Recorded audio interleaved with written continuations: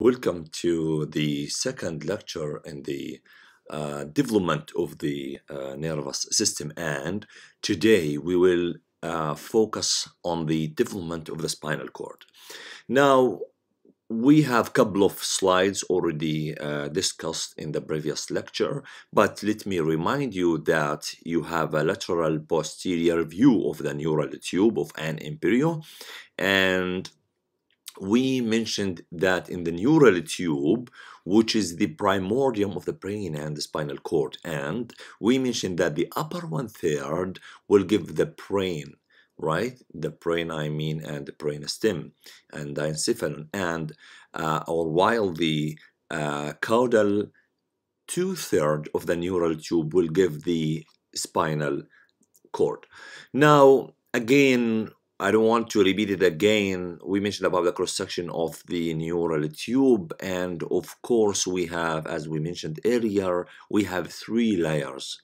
If you take cross-section of the neural tube, we have the most inner one, which is the ventricular zone that contains, of course, the neuroepithelial cells. We'll talk about each layer of those in this lecture. And of course, you have the mantle zone, the intermediate layer, and you have the outer, or we call it marginal zone. And of course, you have outside the mesenchyme that you see here. Now, as I mentioned, this is another view for the neural tube layers, and of course, the most inner one that's in the green is the ventricular zone of undifferentiated cells. So it has, I would say, the undifferentiated that will further development will give the or migrate to the mantle zone. And so this is the ventricular zone, and here, my friends, is the middle layer, which is called the mantle zone, that contains, of course, cell bodies of neurons that, you know, if you remember in the adult cross-section of a spinal cord, you have here is the gray matter. So the mantle zone, the middle one, is the future gray matter, while the outer zone, which is the marginal zone, as you see here, it will be that contains, of course, the fibers of those axons, and it will form the future white matter. So again, here's the 3 layers: ventricular, mantle, and marginal zone. And I would like again to remind you that the wall of the neural tube will take a cross section. It contains a neuroepithelial cells, and they will start to give rise to neuroblast that will form the mantle layer you see here. So let us start now with the mantle layer. This is the most intermediate layer, as you see in the figures, and no need to repeat again and say that the mantle layer formed the gray matter, and not just the gray matter, because it will differentiate into ventral basal plate and dorsal alar plates, in which, you know, if you have an idea, of course, about the cross-section of adult spinal cord, you know that the ventral horn contains motor neurons, right? While the dorsal horn contains sensory neurons. Of course, you have a horn on the right and one on the left, and similarly anteriorly. But if you look at here, you will see that they are, the alar plate, I mean posteriorly, and the basal plate are separated by this sulcus that known as sulcus limitans. So sulcus limitans is the border between the basal plate anteriorly and the alar plate posteriorly. So this is another view. I like this figure. So again, this is the sulcus limitant here, sulcus limitans here and here, so it's the border or the boundary between the alar plate posteriorly and the basal plates anteriorly. Furthermore, you see here's of course posteriorly and here's anteriorly for this cross section. Look at the plates here. There's a roof plate here and floor plate here. We'll talk about them. So when you say look at it here, this is at the beginning. Look at the lumen here of the central canal. It's wide, but look at the basal plates and alar plates. But with further development and proliferation of these plates, or either the alar or basal, what will happen? Well, my friend, it will form like, imagine that they are proliferated like that, and similarly anteriorly. So what you get here is a sulcus and fissure. So they will form the ventral median fissure and the dorsal median septum. And of course, look at the progress of narrowing of the central canal.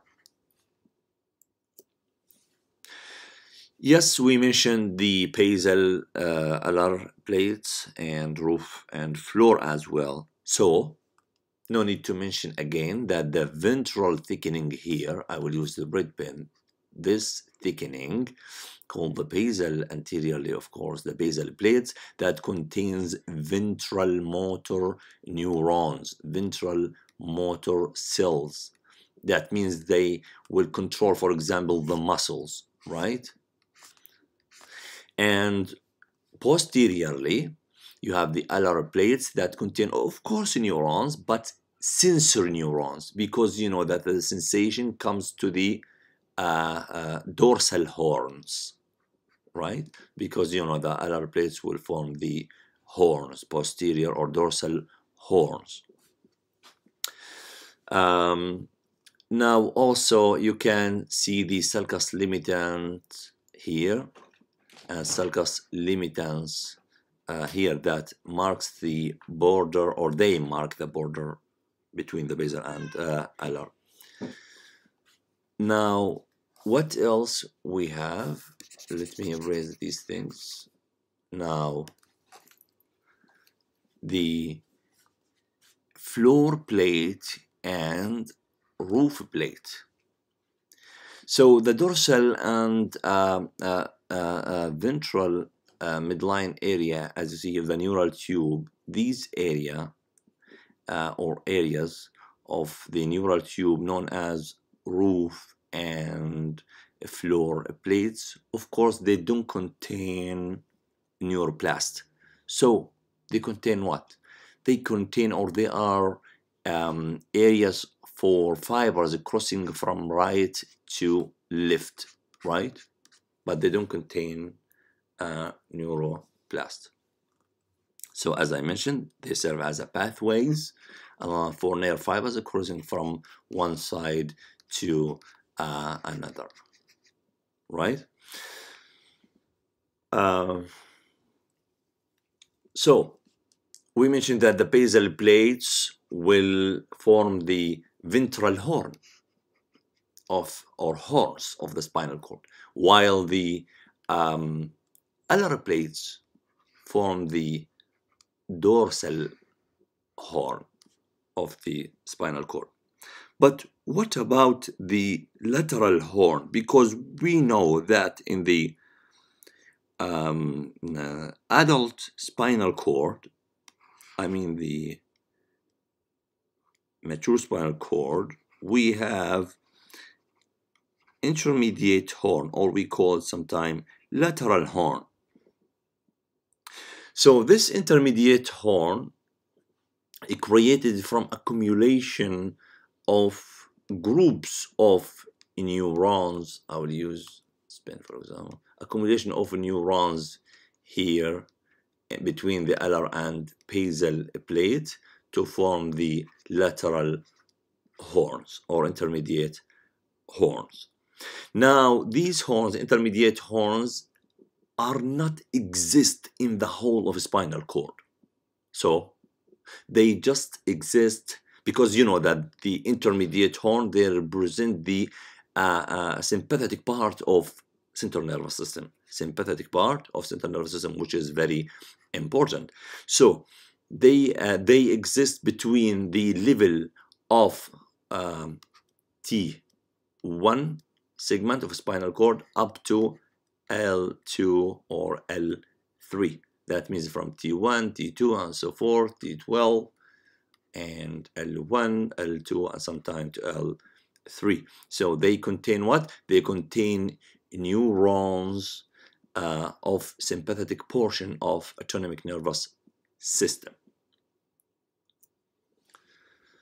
Okay, that was the important layer, which is the mantle layer. Let us get a little bit out from this mantle layer.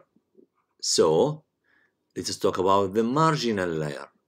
So I think you know from this cross-section of complete development of spinal cord, so that the gray matter, which is like H shape in the middle, as you see here, and the outside is the white matter, which is opposite to the brain. Anyway, so this is the white matter. So the marginal layer, and from the end, I would say increased in the size, proliferated this area. I mean, the marginal layer proliferates more and more, while because there is ascending and descending pathways pass from there, and from segment to segment, this development of ascending and descending fibers, I would say, create much more proliferation of the marginal layer, and for that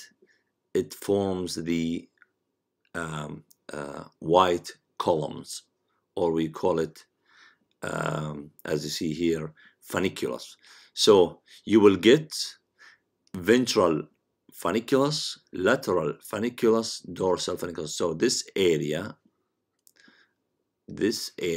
white, of course, white matter, they are columns.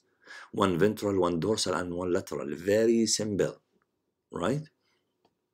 You can say dorsal column, dorsal white column, lateral white column, ventral white column, or you can say dorsal funiculus, lateral funiculus, ventral funiculus, but it's a white matter. And of course, we will talk about that. There are nerve fibers here, motor, and of course you have a sensory to the dorsal column, but the motor roots myelinate before the sensory ones, right? So again, you remember from the previous lecture how the neural tube is very important, that gives the brain and the spinal cord. Excellent. So there's a brain and spinal cord. But also we remember that while the neural tube formed during the development of a neural tube, because we have a neural plate, then the edge of a neural plate starts to proliferate, creating something like that, groove, neural groove. Then these folds start to development and start to approximate each other to form a neural tube. That's it. But we mentioned that the edge of the neural plate here will not participate in the formation of neural tube. That means these edges called neural crest, so they will move laterally, as you see. So they will not contribute to the neural tube, but that's fine. That's fine. So what will happen to those crests? Yes, the neural crests are very important, as you see in the table on the left. but I will try. So the neural crest, they develop and give all of these things on the left side on the table, but as we talk about the nervous system, so it's very important to get focus more on central nervous system. Look at the neural crest. These crests, like while they develop, first they will give melanocyte, but forget that for now. Let us focus on nervous system. So yes, they give the ganglion of the sympathetic trunk. You remember the sympathetic trunk on the right and on the left formed like peach and string. So these sympathetic ganglions formed by neural crest, very important. Just the sympathetic? No, but also the dorsal root ganglion or ganglia. Dorsal root ganglion, as you see, we call it sometimes spinal ganglion or dorsal root ganglion or spinal ganglion. They contain the unipolar neurons, right? So also they are created from the neural crest, right? Furthermore, not just the ganglion sympathetic trunk, but also like ganglion close to structures in the our body, like celiac ganglion. Another sympathetic ganglion like plexus in the intestine, in the wall of the intestine. Renal ganglion close to the kidneys. And also, very important, the medulla of the suprarenal gland. This part, because you know, suprarenal gland has a cortex and medulla. So the medulla created from the neural crest. So it has neuronal origin, I would say. So what else? Parasympathetic ganglion, of course, in the GIT. Adrenal medulla, we mentioned that. Yes. What about the glia cells? What about the Schwann cells? Look at the Schwann cells here, because you know that the myelination of the nerves or nerve fibers outside the central nervous system, outside the brain and spinal cord, the myelination outside in the peripheral nervous system created by Schwann cells. Schwann cells. While in the central, no, it's oligodendrocyte. So that means the Schwann cells also formed from the neural crest. Meninges, not all meninges, we'll talk about that. Not all the meninges, just the internal two layers. And yes, those are the most important structures formed by the neural crest. Yes, this slide already repeated from the previous lecture, but in hurry. Again, this is the neural tube that gives the brain and spinal cord. We talk about today about the spinal cord, but it's good to mention. Okay, let us take a cross section. Look at the pale color, blue color here. This is mesenchyme. Before talk about the neural tube itself, the mesenchyme will give the microglia cells. So microglia, a glia cell, not originated from the neuroectoderm. No, it originated from mesenchyme there, mesenchymal vessels. So the neural tube formed from neuroectoderm, and it gives the neurons and glioblast, because you know we have astrocyte and oligodendrocyte plus ependymal cells. So these three glia cells originated from the neural tube itself. But what about the microglia and the Schwann cells? Glia cells. Microglia, as I mentioned, from the mesenchyme surrounding the neural tube, while the Schwann cells, as I mentioned, from the neural crest. Jumping to the spinal nerves, what is interesting here, do you remember the basal plate and you remember the alar plate? So now, when you say spinal nerves, you know, it forms from ventral nerve roots and dorsal nerve roots. Okay, so the ventral nerve roots come from where? Well, the ventral nerve roots, my friends, come from nerve cells in the basal plate. That means in the basal plate you have the motor nerve cells. From these motor nerve cells, the ventral nerve root come out from there. Okay, but what about the dorsal nerve roots? The dorsal nerve roots come not from alar plate. No, they come from the dorsal root ganglion. So the dorsal root ganglion, you know, it comes from the neural crest. Anyway, the unipolar neurons inside it, they from there the dorsal nerve roots come like peripherally and centrally, and those come centrally toward the spinal cord. They continue all the way until they reach the neurons in the alar plate. So the dorsal nerve roots come from the dorsal root ganglion, and they grow toward the alar plate. Now, those are the central processes. We call them central processes, while the peripheral processes continue and they join the ventral nerve root, of course, to form the spinal nerve.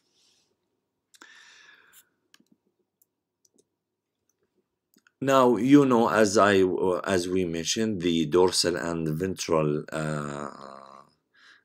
nerve roots join to form spinal nerve. Then the spinal nerve divides again into dorsal and ventral. This is the, say, spinal nerve. So the spinal nerve divides again into dorsal and ventral rami. So dorsal ramus and ventral ramus, in which the dorsal ramus, you know, or dorsal rami, if you talk about plural, so they innervate the dorsal axial musculature in the back muscles, I mean, in the back, also the vertebral joints and the skin of the back, while the ventral rami, they continue, of course, this is dorsal, okay, this is anteriorly to innervate the ventral body wall, the body wall, for example, of the chest and abdomen and so forth,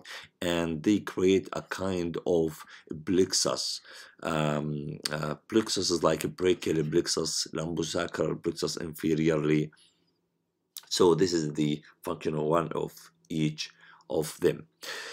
Now, still we have to cover the brain and the spinal cord with meninges. Meninges, we have 3 layers, and you know, you have the dura mater, you have arachnoid matter, and you have the most inner one, the pia mater. Well, it's good to know that the dura mater comes out from mesodermal origin. From mesodermal, look at the mesenchyme that surrounds the neural tube and crest here. So it continues or develop into dura. So the dura comes from the mesenchyme, while the arachnoid and pia maters, they originate from ectodermal origin, exactly from the neural crest. From the neural crest. Now, the space with further development, the space between the arachnoid and the pia mater, say this is space, it becomes like the subarachnoid space, and will fill by CSF. Now, yes, we have the spinal cord covered by layers, and in this case, look at the 8 weeks here. At 8 weeks, you have the spinal cord extend to the end of the vertebral column. Look at it here. So this is in a blue color, right? So in the spinal cord fills all the length of vertebral canal, because you know these are vertebrae all the way down, and you know this is the body of vertebra, and this is the vertebral foramen that form the vertebral canal. Now with further development, because the vertebral column develops like faster than the spinal cord and nervous system, so they enlarge, and because of that the spinal cord becomes like shorter, and as you see here at 24th week it takes the level of S1. But listen, look at the pia mater here, the red color here, the red line that connects the conus medullaris, the tip of the spinal cord I mean, to the last tip of the vertebral column. Now with further development, the new nate, or I mean newborn, which is very important, this one and this one is very important. So in the newborn, the lower border of the spinal cord becomes at the level of L3. That means if you want to take a CSF, or you want to do a lumbar puncture, you have to go below the L3, right? For example, between L4 and 5. This is safe.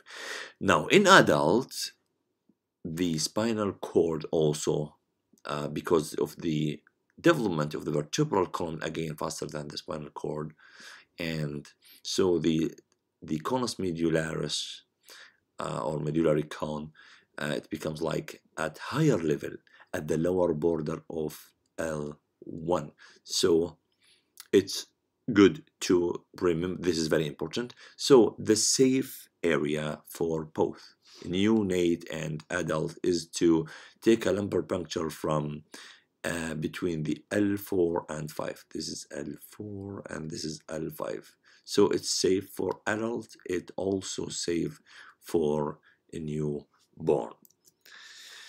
Now, again, I don't want to repeat again, but we mentioned in the earlier slides that Schwann cells originate, of course, they myelinate the peripheral nervous system, while the oligodendrocyte myelinates the nerve fibers in the central nervous system. So oligodendrocyte for central nervous system, brain and spinal cord, any fibers inside the brain and spinal cord will be myelinated by oligodendrocyte, while any nerve fiber outside the central nervous system, like spinal nerves and so forth, I mean nerves outside the central nervous system, radial nerve, medial nerve, etc., innervated by Schwann cells. That means out of brain and the spinal cord will be myelinated by Schwann cell. Schwann cell originated from neural crest, while oligodendrocytes originate from the neural tube itself, right? Because you remember we have a neural tube and a neural crest. The oligodendrocyte comes from neural tube itself, while the Schwann cells come from the neural crest. Now look at the figures at the bottom here. So this is a cross-section of a spinal cord in which you see the basal plate, or let us say now the ventral gray horn of spinal cord with motor neurons there, and still it's not myelinated. That means it's before the fourth month. So at the 4th month the myelination started. The myelination of nerve fibers started. So look at it here. So inside the spinal cord, what you can see is oligodendrocyte, because it's the glia cells responsible for myelination inside the central nervous system, inside the brain and spinal cord, while in the peripheral nerves, once the nerve comes out, so it's outside the central nervous system, so it's myelinated by Schwann cells, right? Schwann cells. Again, here's like para and para, oligodendrocyte again, and forming of a neurolima cells, I mean myelination using Schwann cells. So we have to mention that the myelination started at the 4th month of the age of embryo, and not all fibers will myelinate by that time. So the myelination continues until the first year of postnatal life. That means 1 year after birth, still the nerve fibers continue the process of myelination. Not just that, but also, you know, the corticospinal tract, which is a very important tract in the nervous system. So the myelination of this tract will not complete it until the end of the second year, postnatal year, right? Because you need to get like it's myelinated when it becomes like functional, right? And like with the movement and so forth. So the baby cannot move, cannot walk, for example, because the brain is still not completely developed, right? So we repeated all of these things. Shift to the spina bifida, which is like the congenital anomalies in the nervous system, which is very important. So let us talk first about like a brief introduction for spina bifida. That's, you know, this is again the vertebra you see here. This is the body, and you see this is the body, and this is the vertebral arch. It creates a kind of arch posteriorly that encircles the vertebral foramen here. So sometime the vertebral arch, or there is a failure of fusion of the vertebral arch, here. So that results in a kind of an opening like this. Can sometime the meninges or part from neural tissue pulse out of that area. So we have two types. We talk about spina bifida. We have spina bifida occulta, that means hidden. You will not see anything, or sometime you get like bulge outside of a sac here called spina bifida cystica. Spina, because something in the spinal cord. Bifida, that means something bifid, open like this. Cystica, that means like a sac, right? So the spina bifida occulta, that's a hidden one. So as you see here, it's a kind of, look at the vertebral arch. It's not completed, so there is a defect in the vertebral arch that's, you know, still covered by the skin. So you will not notice indeed anything. So still spinal cord and meninges like inside and covered by the skin. So it's hidden. We'll talk about that. But look at the spina bifida cystica, in which not just the vertebral arch not completed. It should complete it like this, right? Should complete it like this. It's not the vertebral arch not completed, but also there is a defect in the neural tube, in which neural tissue and meninges, look at the arachnoid matter here. It's like bulged outside, right? So the meninges bulged outside. In this case, just the meninges bulged outside, right? But still the spinal cord inside the vertebral foramen, not bulged out. But in this case, look, not just the meninges, but also the spinal cord bulged outside. Let us talk more about that. So let us take the first one, which is the spina bifida occulta, the hidden one. Look, the vertebral arch not completed. There is a defect there, but the spinal cord and meninges are preserved, right? And of course covered here by a skin, as you see here. And in which what I want to say, that covered by a skin and usually doesn't involve underlying neuronal tissue, right? There is no neuronal tissue pulse outside. They are preserved here inside the vertebral foramen. Usually it occurs at the level of L4S1, that means at the lower part of the back. And in this case, you will not notice anything except a kind of tuft of hair. Look at the tuft of the hair at that region. You can see it also here in this cross section and in this child. So this lack of the fusion of vertebral arch, it affects about 10% of normal people. Sometimes you don't know, right? You don't know that you have a spinal bifida occulta.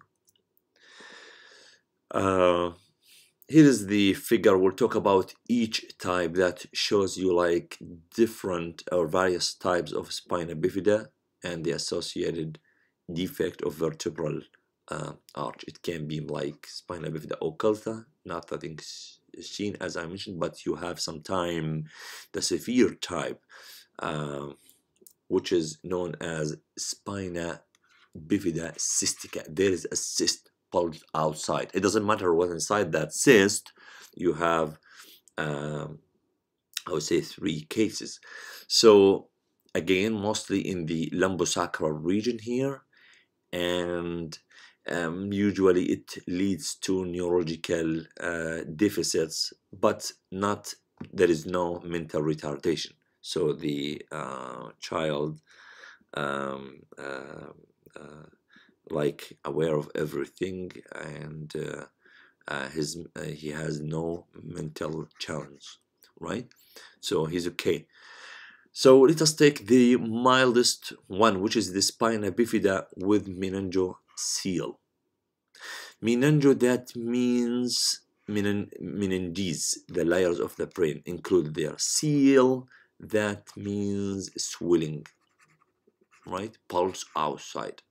So that means, look at the vertebral arch, not completed as a circle, and there is a skin outside, but what's going out? The going out, what pulsed out or projected out, is the meninges. Here, as you see, the dura mater, for example, right?